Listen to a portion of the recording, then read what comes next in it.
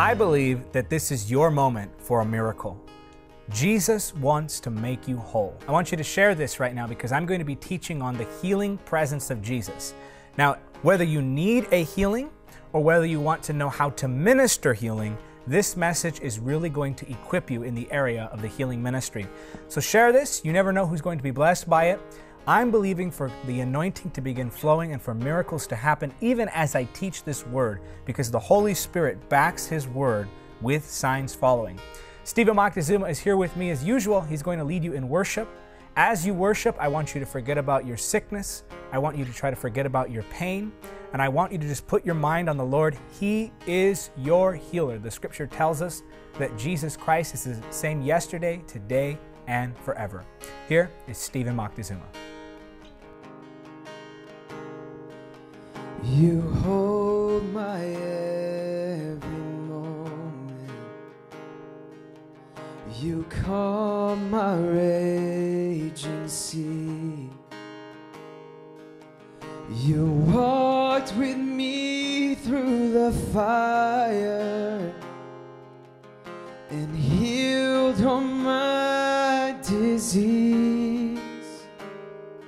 And I'll trust in you, and I'll trust in you, oh. And I believe that you're my healer, and I believe that you are all I need.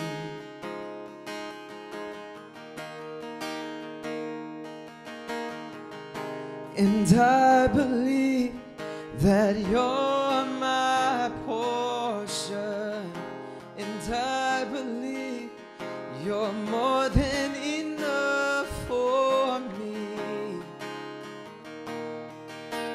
Jesus, you're all I need.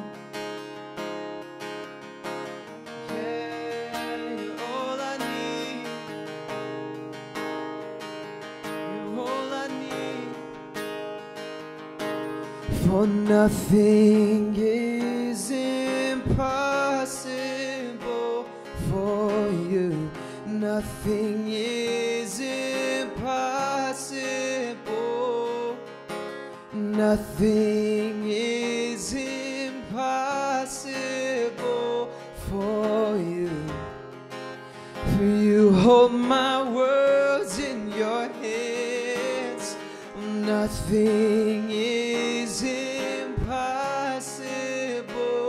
for you. Nothing is impossible.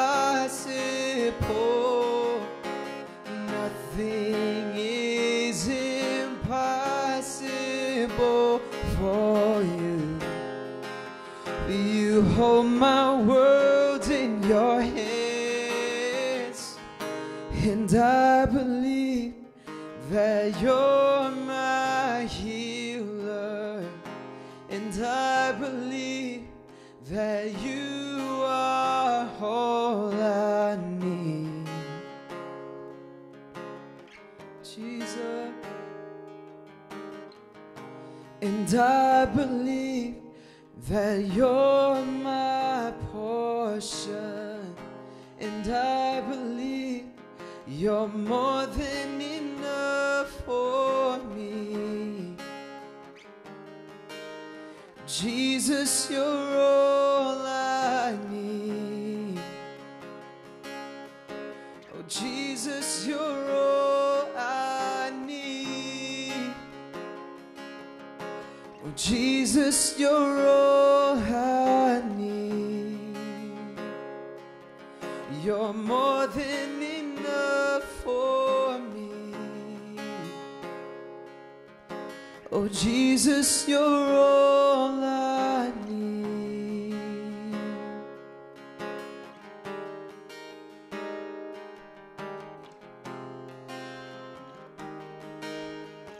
I believe in laying hands on the sick in order for them to recover, because the scripture in Mark chapter 16 tells us that the believers will lay hands on the sick and the sick shall recover. It also tells us in 1 Corinthians chapter 12 about the gift of healing. Jesus imparted that healing virtue into his disciples, and they, in turn, passed it on to those who they discipled. So I believe in the laying on of hands. I want to make that perfectly clear. But if you've ever come to one of my services or you've ever seen me minister to the sick, there's also another way I minister to the sick that I believe is more effective and more beneficial, in that people don't look to man, they look to God. I believe that ministering healing to people is as simple as ministering the healing presence of Jesus. Now, what do I mean by that? Well, you've seen those prayer lines or you've seen those street healing videos, which I believe in and which I encourage. You've seen that the believer will lay hands on the sick and the sick person will receive, through a point of contact in faith, their miracle. But I believe that there is a better way. And I believe it's better, at least for me, it's the way I flow best. Perhaps it might not be the case with you, but this is one way you can minister healing to people. And again, this is ministering the healing presence of Jesus. This is where the presence of Jesus so powerfully manifests in a room or in a setting to where the sick don't even need you to lay hands on them. There have been many times where I've been on my way to a miracle service, and I'm getting calls and texts as I'm on my way of people being healed even before I get there. Now, the reason I like this is because people recognize that the healer is not man, the healer is Jesus. And I want to make that very clear. There is only one healer, and his name is Jesus. This helps to take pressure off of you, because all you are to do is minister to God's people. We simply lay hands on the sick. We simply minister the word. We simply minister the power and the presence of the Holy Spirit, and God will do the rest, and you have to trust him to be sovereign with the results. But I want to take you to a portion of Scripture found in Luke chapter 5, and I'm going to read verses 12 through 14. It's a very simple message today, but I know it's going to bless you. This is what the Scripture says. In one of the villages, Jesus met a man with an advanced case of leprosy. When the man saw Jesus, he bowed his face to the ground, begging to be healed. Lord, he said, if you are willing, you can heal me and make me clean. Jesus reached out and touched him. I am willing, he said, be healed. And instantly the leprosy disappeared. Then Jesus instructed him not to tell anyone what had happened. He said, go to the priest and let him examine you. Take along the offering required in the law of Moses for those who have been healed of leprosy. This will be a public testimony that you have been cleansed. Now, there are just a few things that I've noticed in this portion of Scripture that stood out to me. You know, sometimes as you read the Scripture, the Holy Spirit, as you read, will begin to point out certain truths, and he'll begin to draw your attention to certain words, and with that, he'll give you fresh revelation. And so what the Lord showed me here, I want you to notice this. Number one, the Scripture says, go to verse 12, in one of the villages, Jesus met a man with an advanced case of leprosy. Jesus met a man. Number one, Jesus must be present. And this is what I'm referring to when I talk about the healing presence of Jesus. When Jesus shows up, everything changes, and quite rapidly so. Jesus is the Savior. Jesus is the healer. Jesus is the deliverer. Jesus is the giver of truth. Jesus is the baptizer. He's the one who baptizes us with the Holy Spirit and with fire. Jesus is the one who gives to us all that we need. Now, that's not why we seek his presence, but still, when you get Jesus, you get it all. When Jesus enters the room, you don't have to seek a healing. You don't have to seek deliverance. You simply seek him for the sake of who he is. When you go after him, his presence, and he comes near, sickness has to go. Bondage has to break. The power of addiction has to break. Sin has to lose its grip. The presence of Jesus is where you get it all. And so Jesus must be present. Now, I know that the presence of God dwells everywhere. And I'm not talking about the omnipresence of God or even the indwelling presence of the Holy Spirit. I like to say that just as God is expressed in three persons, and I use that word expressed very loosely, I would rather put it, just as God exists in three persons, so his presence is expressed in three ways. God the Father, his presence is expressed in the omnipresence, the everywhere presence. There's nowhere you can go to be outside of the awareness of the mind of the Father. Number two, the indwelling presence, that's the Holy Spirit. The Holy Spirit's presence is expressed in the indwelling presence. He abides in you. He takes residence in your being. He dwells with you. He does not leave you. He forms within you a habitation, and the Spirit remains with you. And then number three, the Son, Jesus, the Word, is expressed in the manifested presence. The Word was, is, and will always be the manifested connection between God the Father and humanity. The scripture says that the Word became flesh. This is John 1:1, John 1:1 and John 1:14. The Word became flesh. He dwelt among us. So Jesus is expressed in the manifested presence. This is that sense that you get in a service. I know sometimes you've been worshiping in a church service or praying, and all of a sudden you will sense the peace. You will sense the joy. You'll sense almost like this weight or a cloud come over the room, and you know that something about the atmosphere has changed. That is the presence of Jesus, and that is the manifestation of the presence of God. It's the revealing, it's the expression, it's the tangible touch of God. Now, God is always with you, and whether or not you feel His presence is not the issue at all. The presence of God is always with you. But the manifested presence is when things begin to happen in the physical. So the power of God will manifest. The anointing will manifest. You'll begin to sense, some people say they sense like fire come upon them, or warmth, or heat, or electricity moving up and down their body. And those services are powerful. Now, you can't necessarily live in that, but there are moments where God will manifest His power in that regard. And that comes from the presence of Jesus, the presence of the Son, the manifested, revealed presence of God. So people ask, what's the secret to that? They'll see miracles in our services. They say, how do you get that? Why is it that it's so easy? And it does look easy because really I don't do anything. I just stand up there at the miracle services and I tell the people, Jesus is your healer. Jesus wants to make you whole. I start preaching the word. And as I preach the word, what happens? The people begin to get a revelation. I'm going to touch on this in a moment. But the people begin to hear the word, their faith gets stirred, and they call upon Jesus in faith, and something begins to take place in their heart. And so people ask, as I said, what's the secret? How do you get them healed? Well, I don't do anything. It's not a special prayer that I pray, or a special prayer that I have the people repeat. It's not a special song that we sing. It's not a special message that I preach. It's not a special technique that I apply. It really is just the healing presence of Jesus. It's just the healing power of God. It's that simple. It has nothing to do with me. It has only to do with the presence of Jesus. You can't fake this. You can't manufacture it. You can't try to bring it about through systematic effort. You have to simply call upon the Lord in sincerity and say, Lord, I need your presence. Lord, I hunger for your presence. Lord, I need you near to me. And that's really all I do. I simply worship the Lord. I call upon Him, say, Lord, I need your presence here. And Jesus is faithful. The Holy Spirit reveals Him to people, and they see Him. And which is my next point. Look in verse 12 again. In one of the villages, Jesus met a man with an advanced case of leprosy. When the man saw Jesus, he bowed with his face to the ground, begging to be healed. As soon as he saw him, faith came alive within him. How do I know faith came alive? Well, because the man asked in faith. Look what he says. He says, Lord, if you are willing, you can heal me and make me clean. Well, some will say, well, he didn't ask in faith because he said if. Well, listen very carefully to what he said. He didn't say if you are able. He simply said if you are willing.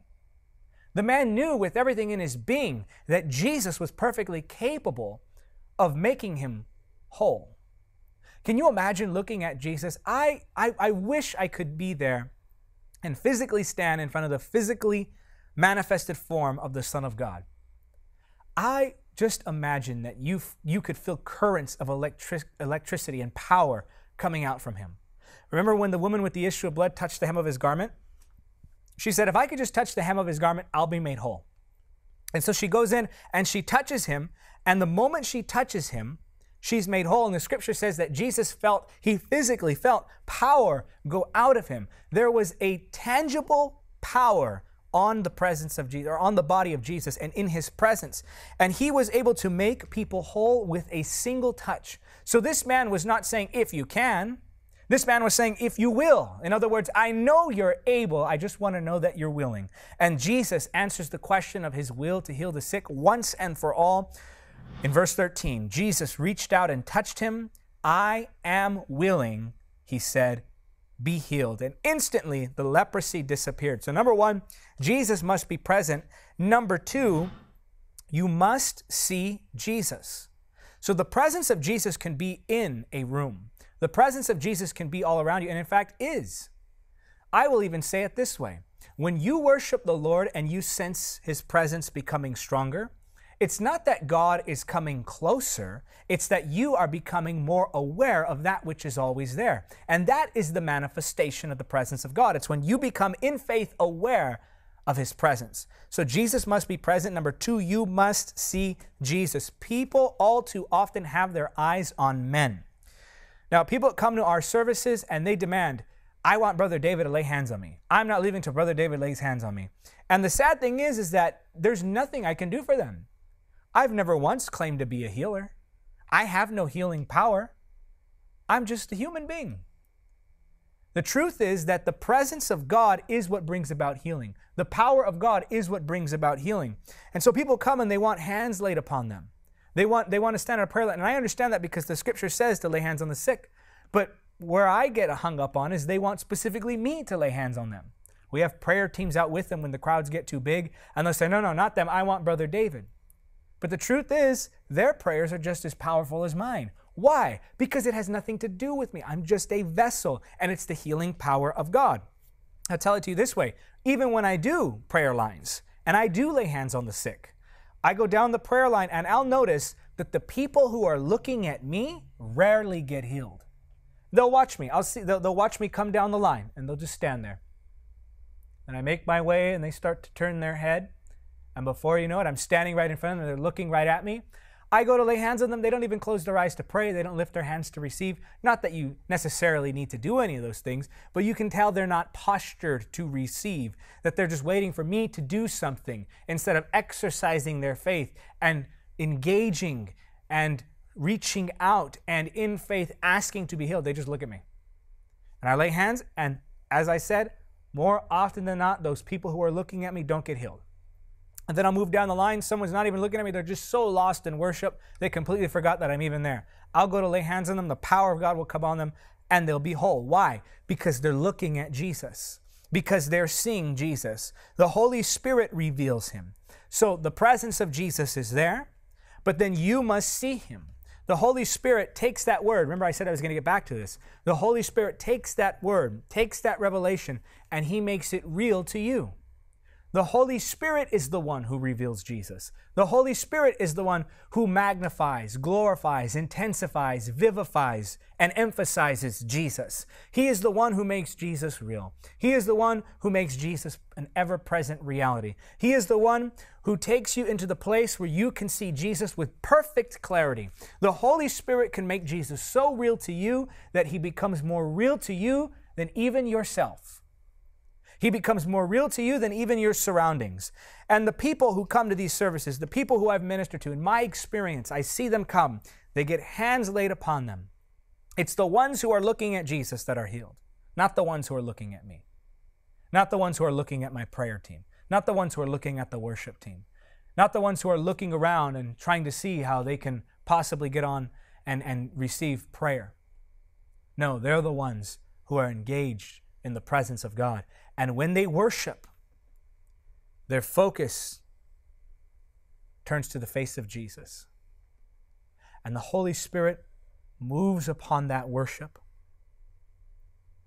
and something begins to happen. The atmosphere changes around them. The power of God starts flowing.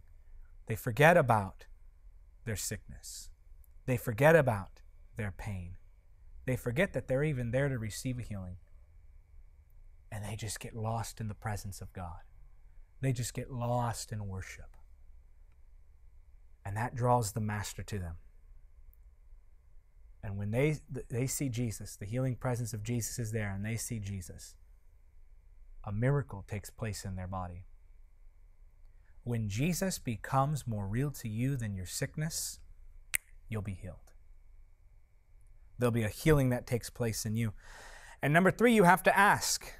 So number 1, Jesus must be present. Number 2, you must see Jesus. And number 3, you must ask in faith. Again, he said, not if you're able. He said, if you're willing. He knew that Jesus could do it for him, and he begged Jesus for his miracle. You see, most people know what Jesus can do. They're just confused about what he is willing to do. And so let me clarify this for you. Sickness is not the will of God. Now, I need to be very careful the way I say this, because I know there are many people watching who can become so easily discouraged saying, why am I not healed? You know, I've done lessons on this, but the truth is, God is sovereign. Oral Roberts, one of the greatest healing evangelists of all time, said, any doctrine that does not leave room for the sovereignty of God is heresy. So even healing, the doctrine of healing, that is subject to the sovereignty of God. I believe and I preach that healing is God's will for all. As to what blocks that or why that doesn't occur, there are many different options that you can find in Scripture that would tell you. I mean, there were people in the Scripture, such as Timothy, who Paul said, a little wine for your stomach's sake, because you are sick. Take a little wine. He, instead of healing Timothy, he said, take a little wine for your stomach's sake. There was one person who was traveling with Paul the Apostle that he had to leave behind in one city so that he can go forward because that person got sick. King David himself prayed for the sick. He said, I've groaned and I fasted that you would heal them. He says, but you didn't reply to my prayers. So there are instances in the Scripture that can help us understand why some aren't healed. But that doesn't mean I'm not going to preach healing. And that doesn't mean that I'm not going to try to stir your faith to believe. In fact, when you think about it, everyone who Jesus healed in the New Testament in physical form, everyone who Jesus healed is now dead. Either they're with the Father or they're somewhere else. And you know what I'm talking about. So the body is temporary, but the resurrected, glorified body, that's where I believe ultimately all come to healing. But until then, that doesn't mean we don't work to try to bring all things into subjection to the will of God. I'll give you an example. Some people say, I believe that this sickness is the will of God for my life. And I say, really? Do you take medical treatment? Do you take medication? Do you go to the doctor? They say yes. And let me make this very clear. You absolutely should go to the doctor. Jesus even endorsed doctors when he said that the sick are in need of the doctor, not the well. And so people who say, I believe that sickness is the will of God, they don't really believe that. Because if they believed that sickness was the will of God, they wouldn't do anything to fight that, including medical assistance. But in fact, they know that sickness is not right. There's just something not right about sickness. Think about how it devastates families. Think about how it harms the one who is sick. How can that be the will of God? It's not. And so we must work at combating sickness through medicine, through medical practice. Yes, the Lord gave us doctors. You're a fool if you think that you shouldn't participate in medical practice. And if anyone tells you that you don't have faith because you go to the doctor, just quote Jesus to them when he said the sick are the ones in need of a doctor. That's foolishness. And that's not what faith does. Faith does not cause us to be foolish. It causes us to be confident in a greater truth while embracing the reality in which we live. Faith engages with reality. It doesn't deny it. Faith doesn't even necessarily deny reality, but it works to transform it. So you should seek help, and you should seek the medical treatment, and you should seek healing in those ways, but you should also seek healing in the presence of Jesus. And he wants to make you whole. Now, it is, I believe, the will of God. And then we see something interesting, that Jesus reached out his hand and touched him. With just one touch, in one moment, Jesus made this man completely whole. And he has the power to do it for you. And then you're going to go and do what this man with leprosy did in verse 14. Then Jesus instructed him not to tell anyone what had happened. He said, go to the priest and let him examine you. Take along the offering required in the law of Moses for those who have been healed of leprosy. This will be a public testimony that you have been cleansed. In other words, he's saying, go get checked and examined officially so that you can give a public testimony. When Jesus heals you, go back to your doctor, have them check you, and give a public statement about what the Lord has done for you. And then we're going to believe God for your healing right now. Let's believe that healing virtue will flow. The healing presence of Jesus is here. He wants to touch your body now. He wants to make you whole. I want you right now in this moment, as best as you can, forget about your sickness. And those of you who minister healing, that's important. Get the people to just stop thinking about their needs and start focusing on the Lord. Get them to stop looking for you to lay hands on them. They don't need you to lay hands on them. They just need the healing presence of Jesus. Lord, I pray in Jesus' name for all who are believing for healing in their body. Now listen, you're believing for healing. Forget about the sickness. Forget about the pain. Forget about all that worries you. And just focus on your healer. Don't focus on me. Don't focus on your circumstance. Just look to Jesus. See Jesus as he's been revealed to you in Scripture. Take all that the Holy Spirit has revealed of him in Scripture to you and let him bring that to life. So Holy Spirit, make Jesus real to that one receiving this prayer now. And I pray, Father, for the healing virtue of the Son of the living God to flow through right now. Lord, use me as a mere vessel of your healing power. I'm telling you, I can feel the healing power of God on my hands right now. I feel heat on me. Some of you are feeling the same thing. Some of you might even be feeling like electricity on your body. Just receive the healing power of God. Lord, I rebuke right now in Jesus' name every form of deadly sickness and disease, all pain and discomfort in the physical body. We cast it out now in Jesus' name. I, the servant of the Lord, rebuke that sickness now. And I agree with your word, Father, that declares them completely whole. Father, I pray, remove every disease. Make whole every condition. There's somebody watching me from South Africa. There's a problem with your right foot. There's a deformity on your right foot. God is healing you right now. Receive that in Jesus' name. Lord, I thank you for the healing power of God flowing. Someone also from South Africa, there's a problem with a bone protruding on your hip. I don't know if it's an injury or if you were born that way. There's a bone sticking out on your hip, and it causes you're in tremendous amount of pain. The doctors can't really do. In fact, you went to the doctor, but you don't have the necessary resources to get done what needs to be done. Jesus is your healer. Lord, I pray complete and total healing in Jesus' name. Somebody just asked the Lord for their marriage to be healed. Yes, the healing anointing covers your marriage too. In Jesus' name. And the mind. Depression and anxiety have to go in Jesus' name. A blood condition has just been healed. Lord, I thank you for your healing power. Somebody's right ear, you were deaf in your right ear. It just popped open right now. I thank you, Lord, in Jesus' name for your healing power.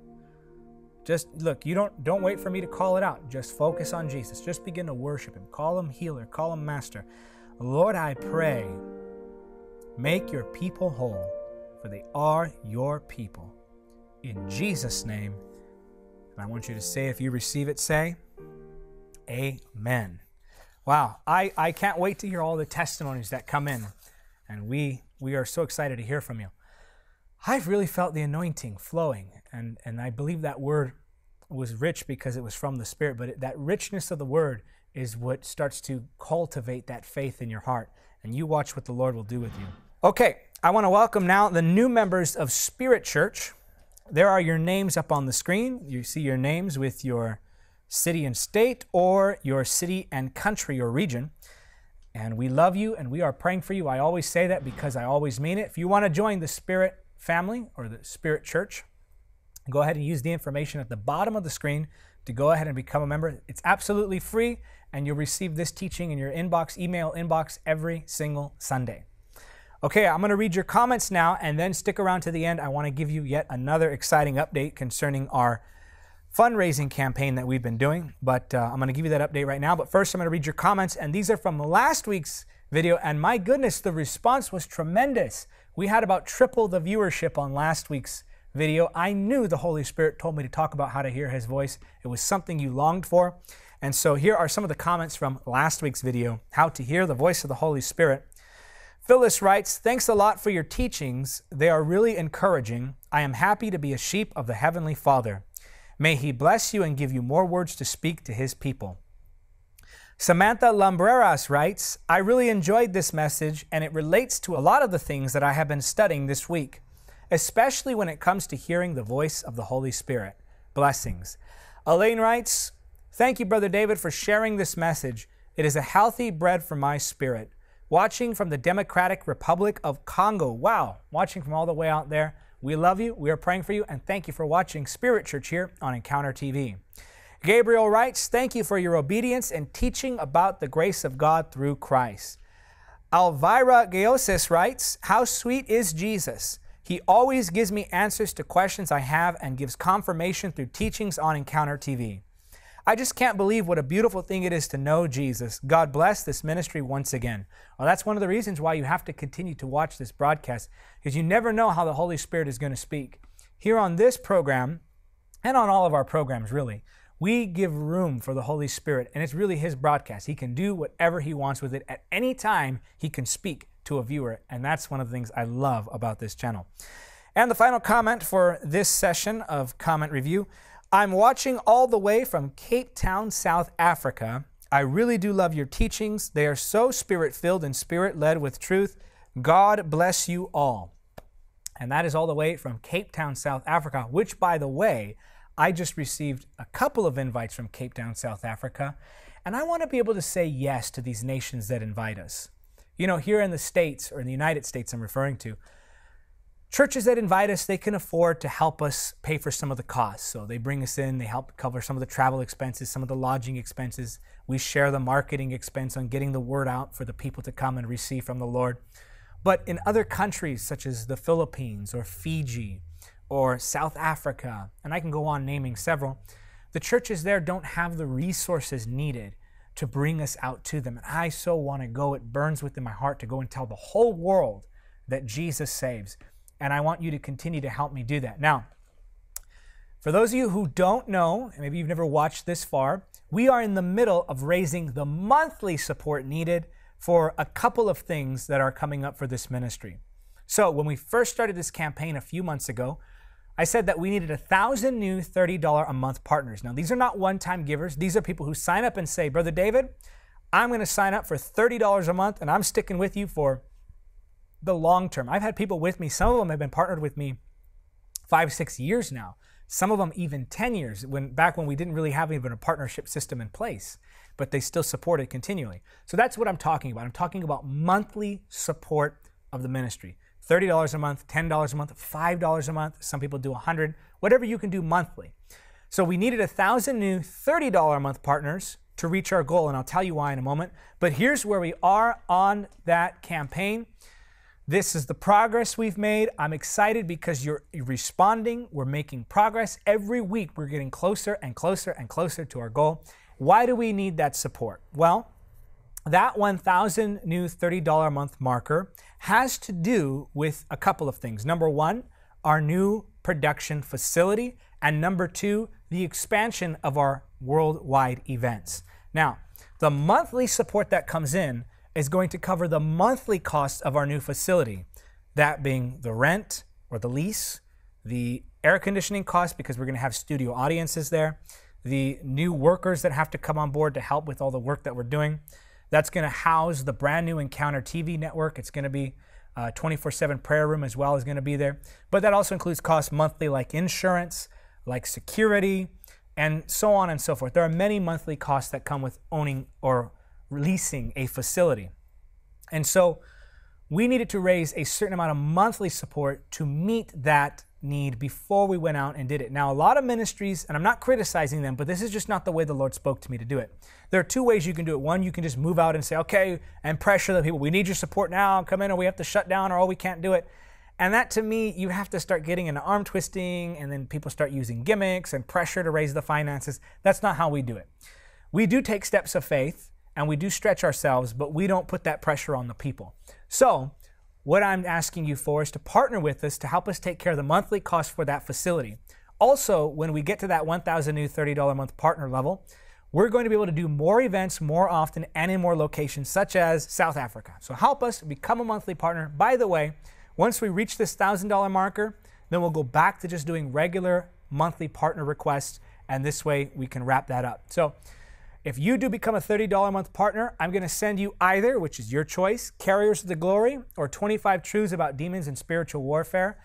I'm going to send that to you signed as my thank you. It'll be your initiation gift if you sign up to become a partner for $30 or more a month. So go and do that today. At the end of this video, there's going to be a link that appears, and you're going to see a red button that says partner/donate or donate/partner, one of the two. Click that button when this video is over, and it'll take you. Sign up to become a partner today. Let's wrap this up and get on to the next phase. Now, if you have any questions about this campaign or any questions about this fundraising, leave a comment in the section below for the comments, and our staff will reply. We want to be 100% transparent just so you can see the progress. This is all very exciting. It's very big, which is why we want to stay accountable to you, our partners and our friends and our supporters. Well, that is it for this edition of Spirit Church. Until next time, remember, nothing is impossible with God. Thank you for watching Encounter TV. Don't forget to subscribe. Also, help me win souls by spreading the gospel through events and media. Make a one-time donation or become a monthly supporter by clicking on the donate link now.